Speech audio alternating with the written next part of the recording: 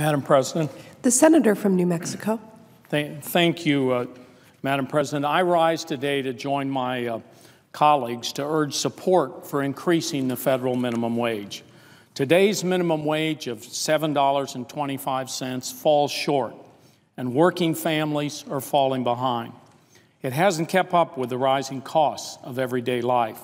In fact, it's $2 less than it was in 1968 when adjusted for inflation. A full-time worker earning minimum wage in 2014 makes less than someone did in 1968, almost half a century ago. $7.25 may be just a number to some, but not for so many families in my state. Struggling to get by, it means working 2 or 3 jobs just to put food on the table, or fill up the gas tank, or buy clothes for their children, and still not able to climb out of poverty. Our nation was founded on a basic premise that no matter who you are, if you work hard, you can get ahead. You can make a decent living. We haven't always kept that promise. We have the opportunity to do so this week for millions of hardworking men and women, young and old, who are paid the minimum wage. Working Americans are not moving forward. They are falling behind. Year after year, paycheck by paycheck, they work just as hard, but they earn less and less. And this is a disturbing trend, not just for minimum wage workers, but all across the board. Worker productivity is rising pretty dramatically, 69% in the last 25 years. But real hourly wages are not keeping pace, up 26.5% in the last 25 years. That's quite a comparison, 69%, 26%. For the top 1%, it couldn't be better. Their share of earned income is the highest it's been since 1929. But the average worker has to run faster and faster just to even stay in place. This is not the promise we made. This is not the way to a better America for each generation. But this is the reality for too many workers in New Mexico and across the nation. They are living it every day. They get up, they take care of their kids, they go to work, and they may run faster, they may work harder, but they cannot get ahead. A full-time minimum wage worker makes only $15,000 a year, well below the $23,550 poverty line for a family of 4 with 2 children.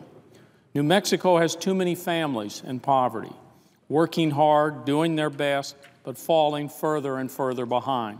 This bill will give them a chance to build a better future for themselves and for their children. Now, I've received many letters from my constituents because they know how important raising the minimum wage is. Here's a letter from Catherine in Fruitland, New Mexico. And she says, morally, raising the minimum wage is the right thing to do because people working full-time deserve to live decently.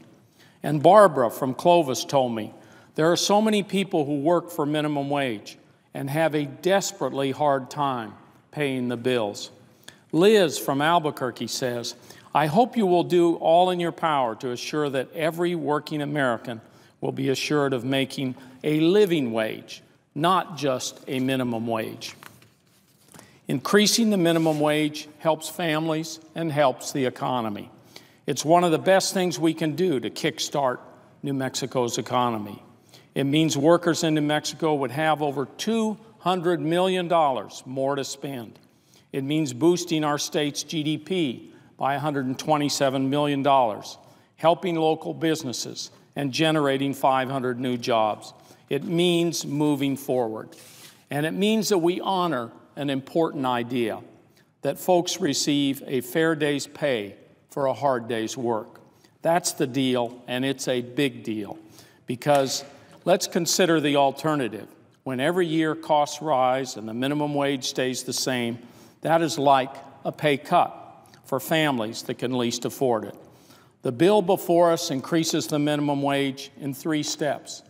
It raises the minimum wage by less than $1 6 months after the bill is signed. A year later, it bumps up the minimum wage by 95 cents. And 2 years after the first increase, it would finally reach $10.10, which is about where it would be if it had kept up with inflation over the past 40 years. But this bill does more than just give hard workers today a chance to earn a decent wage.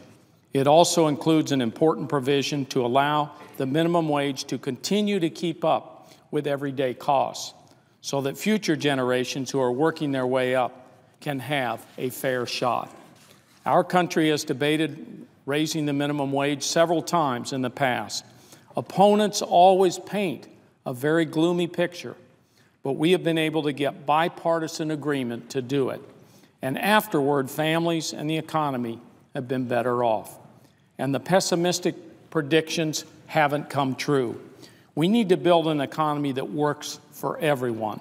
Most Americans believe it is time to increase the minimum wage because it is the right thing to do and it is the smart thing to do. It's time to keep our nation's promise to reward hard work. It's time for all families to have a fair chance at the American dream. I urge my colleagues to support increasing the minimum wage. It's long overdue for millions of working families who continue to struggle, who continue to wait, and who have waited long enough. I yield the floor, Madam President.